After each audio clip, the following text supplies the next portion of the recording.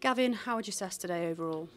Yeah, we're obviously very frustrated to obviously lose the game. We felt we done really well in the first half. We pinned them back at times, and we're definitely the dominant team in the first half. And then obviously we're very disappointed with the silly, not a silly goal, but it was an easy goal to give away. You know, we could do a lot better as a team. It's probably a bit too easy from our point of view for them to score, especially after being so dominant. So it's a big kick in the teeth, especially so close to half time. It was very stop-start throughout the whole game, a lot of fouls given, a lot of yellow cards. How frustrating is that, and how big of a part does that play in the game? Yeah, I think that didn't help. It seemed like I said, we were very dominant in the first half, and they just kind of kept breaking the game up a little bit. And like I said, they picked up plenty of yellows, and I think they even had to sub a few players off because they were picking up so many. So that disrupted the flow a little bit, and obviously made it easier for them. But yeah, it's obviously not an excuse. We need to do better, and when we have the chances, put them away. In those instances, you sort of have to adapt how you're playing and change the game plan maybe, or do you just try and push on and just see if you can overcome those barriers?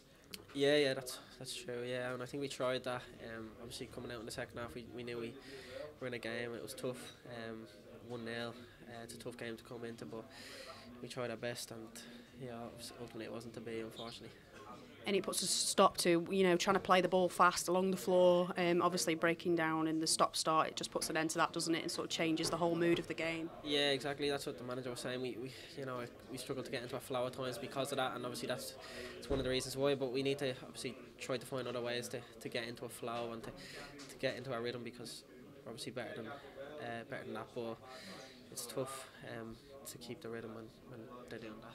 And it's not like we didn't have chances. Brown, Gale both had chances, so it might have easily been a different game today if those had been put through. Yeah, I think definitely. Like they only had probably 2 chances. You know, they had one in the second half which they got in, but at that stage we're kind of on top and we're kind of committing bodies forward, so that happens. But the chance in the first half is probably, like I said, we should do better. But other than that, we have all the chances. Obviously, we can make more chances and we can be better in that sense. But we have a lot more chances and we should probably win that. Not win the game, but we probably deserve a lot more from the game. But it's our own fault in the end.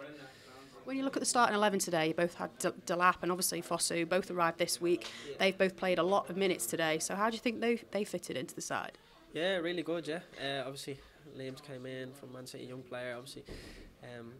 A lot of high expectations, and he done really well today and he showed his quality. And then I think Fosu's the same, he done really well midweek and he showed that again. You can see he's a player that will give us something different. Obviously, we're a couple of injuries on that side and stuff, so you can see that the quality he'll bring from a Premier League team. So yeah, I think they both done really well. And there's no midweek game next week. You've got a whole week now to sort of look at today and assess and moving forward. So how do you sort of pick yourself up and move on to next week now?